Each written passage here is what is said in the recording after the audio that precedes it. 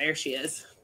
GLC 300 has been our most popular, I also want to call it a bread and butter model for like the last couple of years. It appears to be one of those cars that just checks all the boxes. We're talking about price point, size, maneuverability, looks. It is basically replaced its sedan counterpart, the C300, up to this point in that space. It's a little higher off the ground, has plenty of trunk space in the back, good sized back seat, very maneuverable, depending upon how you have the car equipped.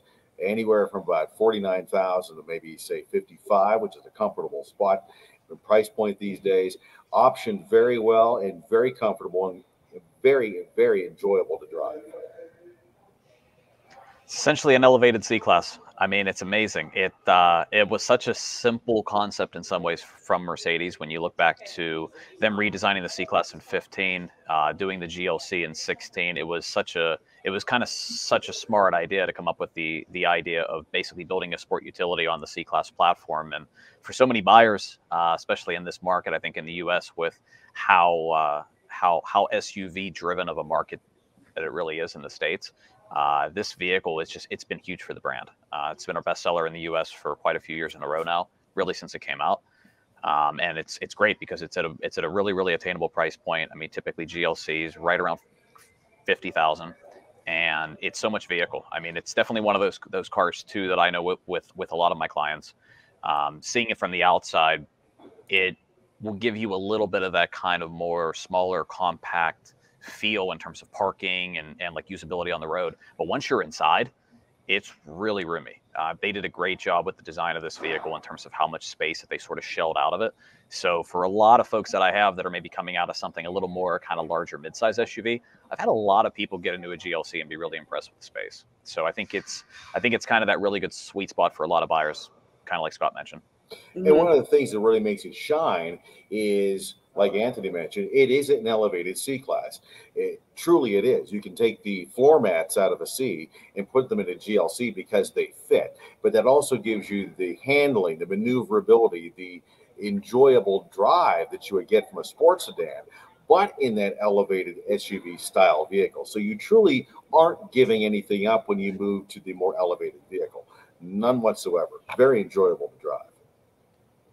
Yeah, I know. Whenever I was looking inside, I mean, it looks huge inside. Very roomy.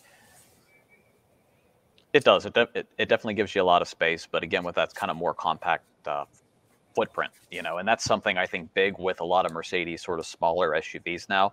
Not only to talk about just about it with the GLC, but even like if you look down to our GLA, our most compact size, and that's something where when they recently redesigned the GLA this past year, they did a great job doing the same thing, hollowing a lot more space out of the inside, the design of the new interface with the Mercedes user experience, the just kind of the way that they elevated the floor, lowered the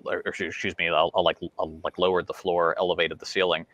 They've been doing a lot of things from a design standpoint, Benz has, when it comes to shelling out a lot of additional space. And again, kind of like I was talking about with on the GLE, even the use of materials is big, using more aluminum, saving weight, using some of these newer transmissions and, more efficient engines. All this stuff helps, when you start shaving weight and you pull more power out of, turbochargers and smoother transmissions. I mean, it's making just a faster, quicker, just overall more fun to drive vehicle.